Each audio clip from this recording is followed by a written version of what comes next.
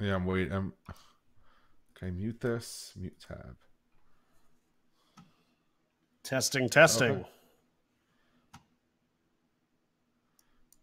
What's the delay on this? Yep. It's probably about 10 seconds. Yeah. Okay, I'm going to turn this off. Okay. Okay, ready? 241. Yep. Okay, where are we? Okay. 241. Okay, ready? 3, 2, 1. Hello, everyone. Stop. Let me delete that. Are you ready? Yep. Okay. 3, 2, 1. Hello, everyone. Welcome to episode 242 of the In 30 podcast. Let's stop it again.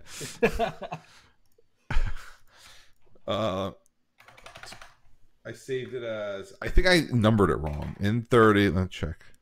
242. Okay. Ready? Oh, wait. Delete. Okay. Stupid GarageBand. Okay. Ready? Okay. Yep. 3, 2, 1. Hello, everyone. Welcome to the Security Podcast here on the In 30 Network. This is episode 242, and we're going to talk about my experiences with the new Ubiquiti Dream Machine and how much I really, really hate IoT devices. And I don't know. Let's first say hi to Tom. He's this way this time. Yeah. Or he's that way. Somewhere. I think here. we're reversed. So we still, if you haven't seen Twitch or the YouTube channel, Tom got somebody to make these really awesome frames for us that make it look like we're actually some sort of professionals. We have the real professional mics. We have everything else. Mm-hmm. We're starting to do this right, but so that was the last part, and we got that. So, I mean, I feel like every week we're doing like a new episode on some sort of like device or product that we really love, and I really do like Ubiquiti networking things. Tom's not the biggest fan of them, but in general, for me, they're good.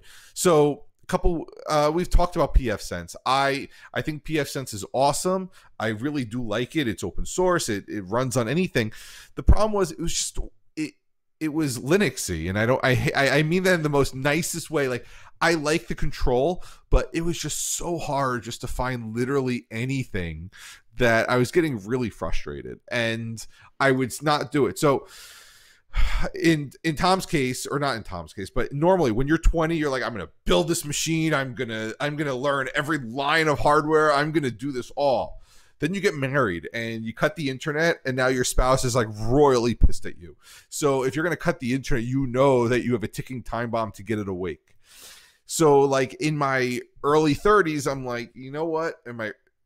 I'm going to get something easier. So we did. And then it's like, okay, now I have kids. If the internet doesn't work at all times, the world ends. So I need something that just works. And I still want to experiment, but I don't have enough money to get my own separate network and everything else. So I tried the Ubiquiti stuff. They seem to work. They just released this Dream Machine. It is awesome. It does a whole bunch of things. So I got it. I plugged it in. It's set up. It has mobile apps. It's all this. I really like it. And then my Nest thermostat stopped working. But I'll take a break. I know Tom has something to say. Yeah, I love most of Ubiquiti's products. I used one of their security gateways very, very early on. This was back, I want to say it was the first one that they ever put out.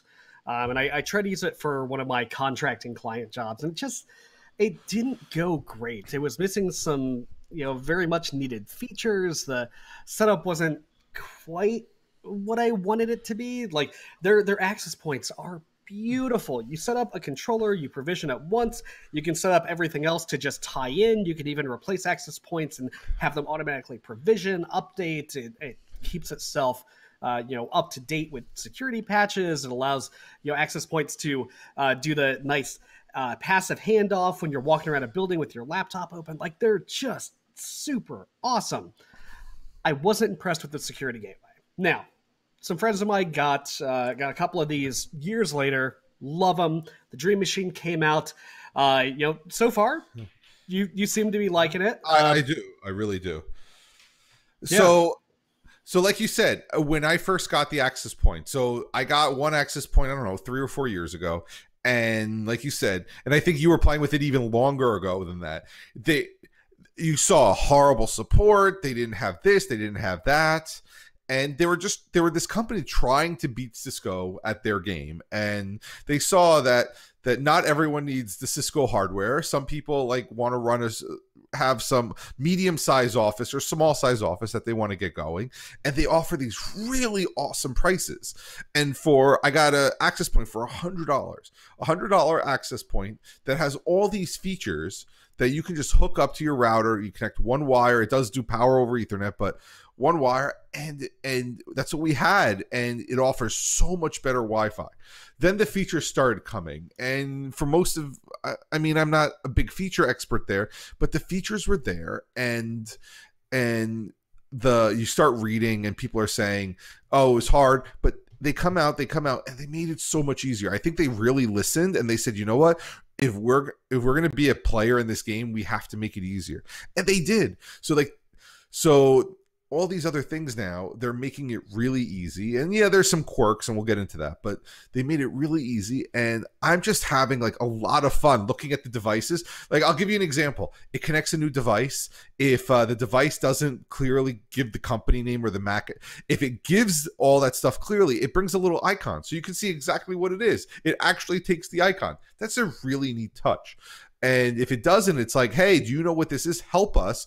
And you can add your own icon to it. And that was pretty nice. Cool.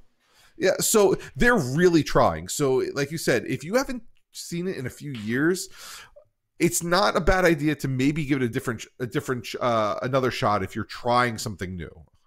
One thing to keep in mind, and you said the magic price point. It was $100 for an access point, right? It's not a wireless router. You can't just go and replace your Linksys with one of these guys. It doesn't do the same thing. It's quite literally just the Wi-Fi antennas that take Ethernet and broadcast Wi-Fi.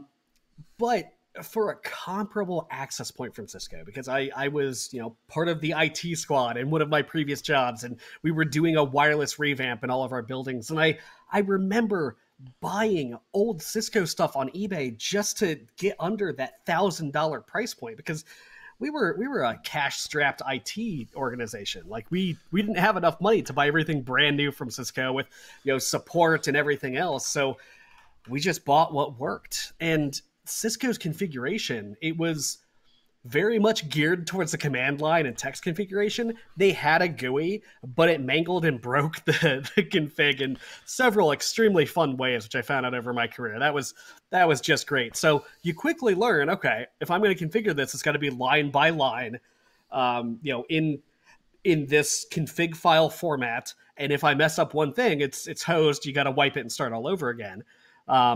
But $1,000 for an access point, that's pretty hefty. $100?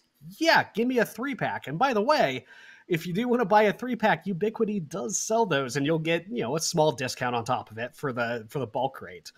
So I have a Ubiquiti access point. It's sitting up there right now, and I love the thing. It keeps on trucking.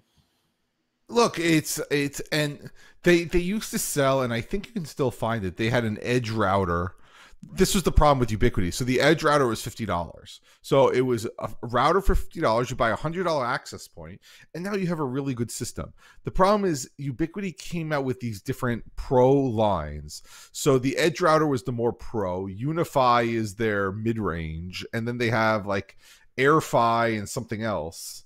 So, and AirFi is cool. It lets you beam the Wi-Fi from like building to building. And I really, really want to try. Point links. They are so cool.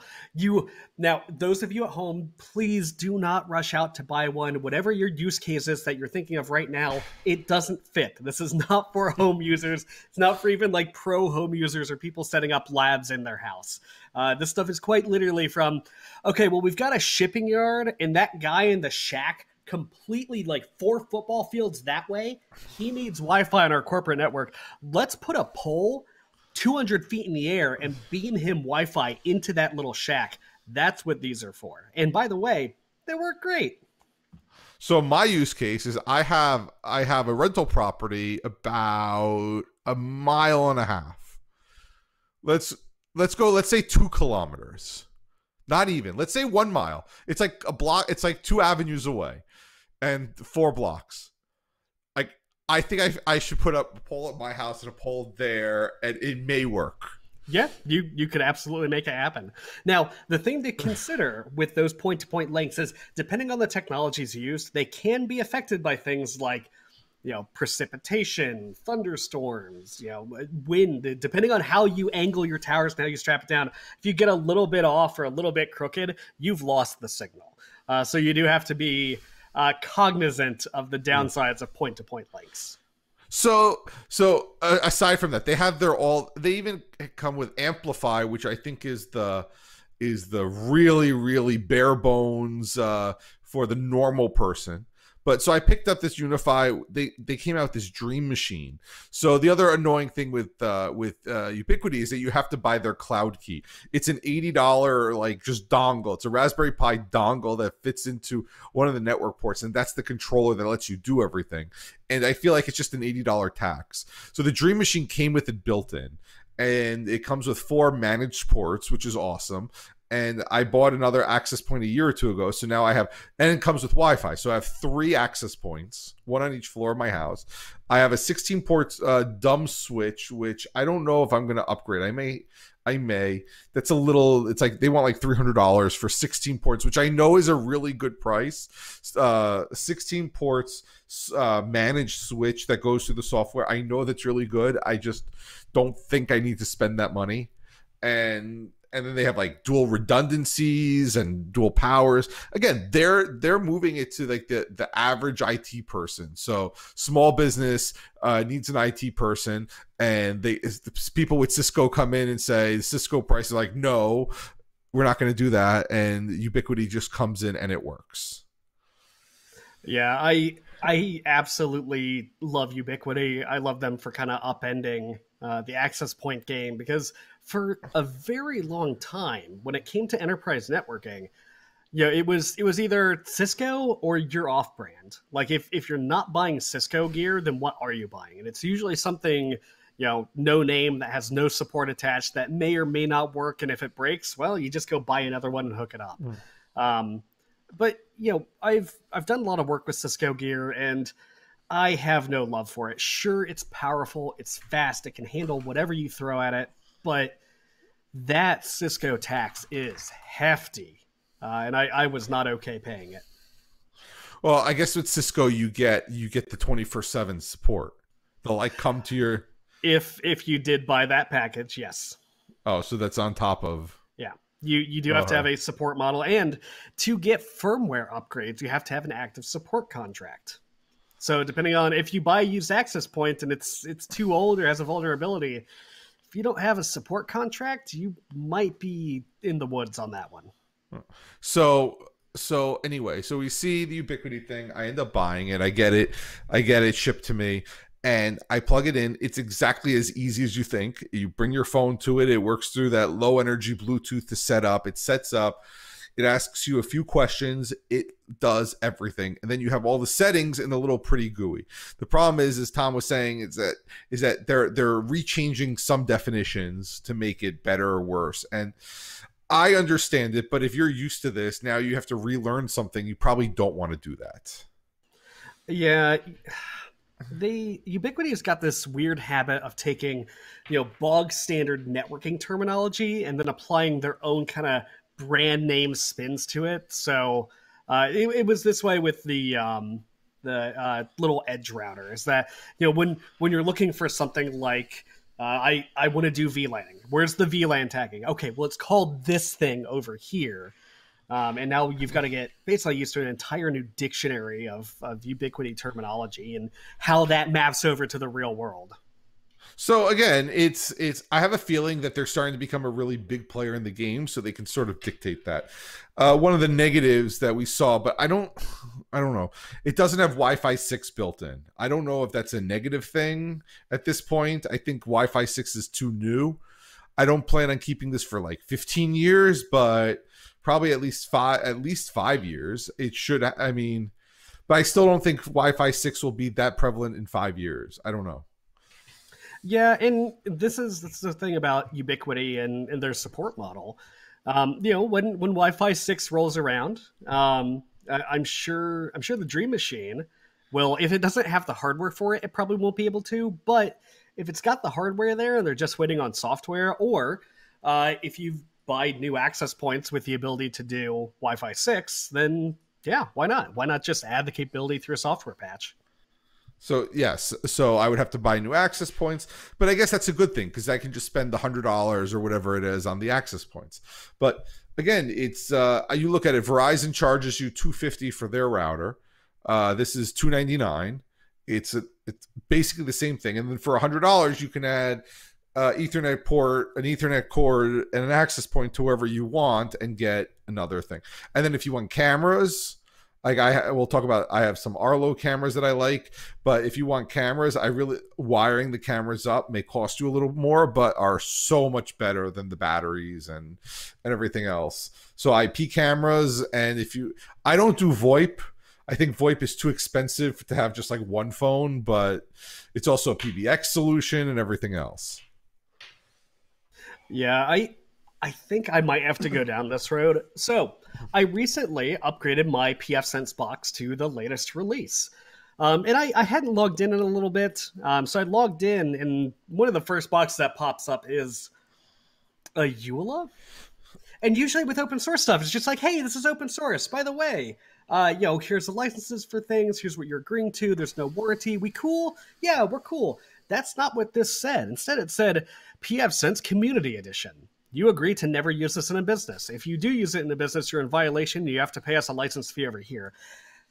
They're taking PF Sense in a very pro-only direction. Now, can you still use it in your house? Yes, absolutely. But with these changes, with it becoming a little bit more corporate, and PF Sense going from like a nice open source project to a more commercialized business, it's the same reason I got rid of the Astaro security gateway way back in the day and moved to PF Sense in the first place. I think I might try OpenSense again, but not feeling the PF Sense love right now. Because everyone's trying to make money somehow, and this is what they're doing. Yeah. And anyway, look, so my big thumbs up for the Ubiquiti Dream Machine. It is way more powerful than you're thinking of. So you're like, oh, I want a little more fiddly controls. There's a lot more fiddly things to do, like a whole bunch. And I'm just starting, like, I'm not even scratching the surface. So I'm spending an hour every day at night trying to do different things and finding some quirks, finding this, finding that. And I mean, I am liking it. I think it's awesome. I think the GUI is understandable. You can secure, I don't want to say securely do it remotely, but you sort of can. I mean, you log in, but they give you a website. They give you a website that you can access with the mobile app and everything else, and they take away the things that will make you hurt yourself. So that's pretty good. It does have the different devices have different features. So the best way to do it is to log in on a computer and do it that way. But I'm having fun with it. So now let's get to the bad part, and it's not necessarily Ubiquiti, but it's the IoT part of it. So I have a lot of IoT devices, and all of a sudden things stopped working. So the idea was I was going to learn how to do a segmented IoT Wi-Fi network using the access points that give me 4 Wi-Fi networks. So in the past, if you wanted to do a guest, they made you do a guest portal. So I don't want my guests logging into a guest portal. I just want them to put a password in and be done with it. But I wanted it segmented. So I found this article by Rob Pickering, and we're going to link this. He went through a really deep dive on how to make all these IoT things, but it's the same thing for a guest. Basically, Ubiquiti figured this out, and it will subnet. It will exclude the subnet, so it won't let you on a guest network access the other devices on the different subnets, which is exactly what you want. I mean, it's not perfect, but it works. And so I wanted to do the same thing with the IoT devices. So I followed this guide to set everything up. And that's when the problem started. So the first thing is Nest. Nest, I hate you. Nest thermostats, you hear me? I really, really hate you. So the Nest thermostats, they're beautiful, but they rely on power from the 24-volt wire from your thermostat, from the boiler or furnace or whatever it is. If something is wrong, it took me a while to figure it out, and Tom will explain this hopefully, is that on the 2.4 gigahertz spectrum, if it doesn't have enough power or bandwidth, it drops something. And guess what? It dropped that. And I didn't know this because I'm not an expert. And it took me a day or two to figure out why my thermostat wasn't working. Yeah, so in any given network, there are going to be limits, and there's more limits than you realize because you've probably never hit some of them. Like the actual NIC on your computer, the actual network interface card has its own limits. Your operating system has its own limits, right? If you exceed those, what generally happens is packets are dropped, right? You're doing some stuff, it's grabbing some stuff, cool, all right, I've got this packet here, I've got that packet here, this one's too much, I'm throwing it away. And it literally just drops it off the stack and says, yep, well, it's TCP, hopefully it'll retransmit. If it's UDP, it's gone. They knew what they were bargaining for. And everything from your NIC to the cables to your operating system to even the Wi-Fi radio spectrum in the air has these limits. Now, if something is too crowded, if too much data is coming in, if even one channel on the Wi-Fi access point, if it is oversaturated, things will drop. And if you have a device that is dropping an inordinate amount of packets, a lot of times that device will give up and say, this depends on how it's programmed, but for IoT stuff, a lot of them will say, I couldn't get too strong of a connection. Clearly, we've lost the network. I'm just going to stop. It just stops trying. It's just like, all right, looks like a bad network. Sorry, I'm off. And in this case, it was rate and beacon limiting. Rate and beacon controls, 2G data rate control. I've never heard of that. So I understand 2G and 2 gigahertz and 2.4 gigahertz and 5 gigahertz. 5 gigahertz is more power and faster, but much, much closer. You can't go too far. So I understand the IoT device is putting in 2.4 because usually these are on the fringes of your network. They're thermostats, they're door locks, they're lights. They go all throughout your house. So they need to have some range. But this rate hopping was this nuisance that Nest couldn't handle. So that's why when you buy, like, let's say a mesh network like Eero or Google Nest or whatever it is, you should check your IoT devices with them because they have sort of the same problem because of the handshakes. That's the other thing, the handshakes between the different access points and everything. You want to make sure your IoT devices work with them. And I have a few old Nests and they just wouldn't work. And this took me a day or two to try and figure it out. And the problem is Nest throws up an error that your wiring is wrong. Not that they're wrong, but your wiring is wrong. Now what? What are you going to do? We're in the middle of a pandemic and not too many electricians or HVAC people know Nest, so they don't want to really touch it. So it's on you. And Nest support's like, due to safety, you can email us and we'll get back to you. So I found it. I'm linking this also in the show notes. It's a Reddit thread where you have to click more, but it goes through on how to solve this problem. But that's what I had to do. Today, my Arlos, my cameras, the Wi-Fi didn't work on something and I was fixing that and I couldn't find it and I had to do a reset, and all these devices on seemingly this should have been a much more beefed up network. We're just having problems. So not an IoT fan right now. Yeah, and a lot of these devices will have, weird errors like that, right? It's rarely ever so clear as, hey man, your Wi-Fi keeps kicking me, so I'm going to stop trying. It'd be great if error messages were that way. It would be great if all error messages were designed by the same people who developed the Rust compiler error messages, where the Rust compiler says, hey man, you put false in here. It's not a Boolean variable. What are you even thinking? Can you please get this out of my face? I don't want this. Look, it's right here. It's on this line. It's at this character. Fix that. We'll be good. It's not that way with IoT. With IoT, you're going to get weird errors. I have personally encountered the weirdest errors with the Nest thermostat, and I am almost loving the fact that I live in an apartment right now without air conditioning. It's pretty common for this area. Wasn't common back in Ohio. But the fact that I haven't hooked up that Nest, and I found it in a box the other day, just fills me with joy. I no longer have to put up with that. I was very unhappy with my time with the Nest. It was great for like the first year. After that, it was just one pain after another. Seemingly after Google bought the company. Related? Not sure. I mean, look, I tell the Nests are beautiful.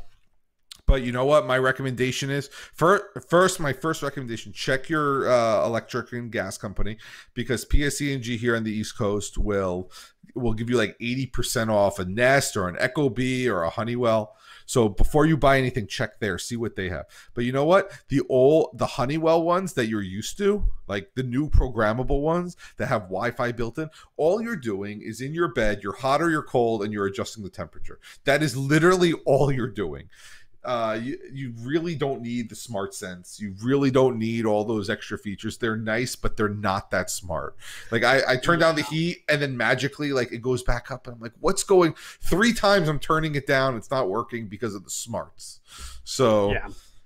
Initially, I was thrilled with my Nest because I remember like in the first couple of weeks, because I bought it like right at the beginning of summer, Nest sent a push notification to my phone. I think it was actually a Nexus 1. It was something really old. And it said, hey, we noticed that there's a heat wave moving through your area right now. We have started cooling off your house, while you're at work.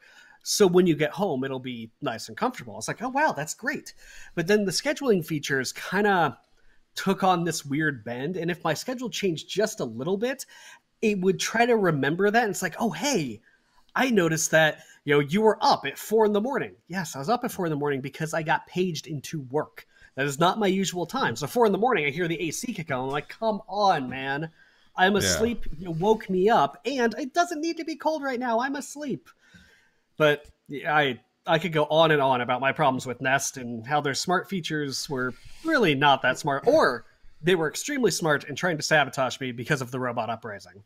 Well, I mean, 7 years ago or 8 years ago now, they were, that was as good as we can do. Now we can do a lot better. I'm just trying to think of all the other devices. And it just goes, as people are buying these more devices, they're skimping on the internal Wi-Fi that's connecting. If it's a device that should be far away from where people would put a router, like a garage door opener, that's probably pretty far away through metal and everything else. They should obviously account for that. It's with the 4 minutes we have left, and we were talking about at the beginning of the Nest. You were telling me, oh, the 5 gigahertz spectrum didn't even come out yet, and I said, well, they should have forethought it and fixed this. But that's another thing. You buy a thermostat, it should last X number of years. It's really hard to tell somebody, oh, your thermostat's only 2 years old. You spent $250 on it. Now you got to replace it. And we're starting to see these companies now during the pandemic are just like going under because they can't get the revenue, the support, whatever it is. And they're just leaving a whole slew of people just out in the cold. Wink did that. If you have a Wink hub, they're just, sorry, we're packing. Oh, pay us monthly or you're done. And automatic, I have an automatic thing for my car. It's a little dongle that plugs in. They're like, even though you're paying monthly, sorry, we're just closing up shop, sorry. And it just goes to show IoT is not ready, whether it's skimping on the parts for the Wi-Fi or just being able to support itself. If you're buying it, be ready for it to not work tomorrow. Yeah, I wouldn't make any IoT device like, a part of core infrastructure of your household, right? Like if you're throwing up, a security camera to watch like in front of your house or your garage or a doorbell camera, cool, fine. It's all well and good if it's solving a problem, but don't make it something that's so essential that you can't get rid of it, right? If you absolutely rely on that Nest thermostat being perfect 100% of the time and always supported, you might want to shy away from that. You might want to get something a little bit dumber, a little bit cheaper, a little bit more reliable. Those all tend to go hand in hand, unfortunately, when you talk about IoT. And the other thing to keep in mind, the S in IoT stands for security. Yeah. It's so I don't have any more cheap thermostats. So if something happens, I have to literally go out and buy something. So to have some fallbacks, like I really want one of the Quickset Z-Wave locks, and I'm not there yet. Like, I'm really trying hard. I put the cheap one on my garage, my external garage that is completely segregated from my house, and I was even nervous about that. But it's like, that would be cool to tell it to lock, because they do have fail safes. But again, will Quickset be around in 10 years? Most likely. Like, I'm not too worried about Quickset or Slage. I don't know if Z-Wave will be around in 10 years. I don't know if I bought my Philips Hue light bulbs, because you know what? They're really good LED light bulbs, just in case Philips backs up and says, sorry, we're going home. You don't need the internet for that. But these other little like not light bulbs, like switches and everything else, I'm not happy if tomorrow they closed up shop, but I'm not too upset. And if you want something that's relatively simple, right? Like if you quite literally just want a tiny device that you can stick somewhere that tweets the temperature in various classrooms around your school, these guys are great. Raspberry Pi, it's $30. You buy a pack of these, you buy like a pallet of them, and you stick them wherever. And the best part is, it's a generic computer that you can put and load your own software, your own programs, and with these GPIO ports on it, like, you can make that thing do anything. So if you've got a technical mindset, if you want a project, if you want something that, at the very least, if it's not supported, you can build a Super Mario Brothers game machine out of it, yeah, Raspberry Pi. They're great. I can't say anything nicer about them. They're just fantastic. I said, well, I like my Dream Machine. I know it's a little more expensive than a Raspberry Pi, but I'm able now to fully control different things and go from there. And my wife is letting me do it. I'm very short leash right now, but I'm able to do it, and I'm happy about that. Anyway, we're out of time. Again, no actual security news this week. I mean, yeah, nothing like hard hitting. It's been quiet. That's a good thing. So this is all we can talk about, just different products that we like and things that we're going through. So hopefully we have something else for you next week. If not, we'll see you the week after. Okay, bye everyone. See you, everyone. Oh, we forgot to say Keybase got bought out. Oh yeah, we can cover that next week. We'll have time to tell everyone to migrate.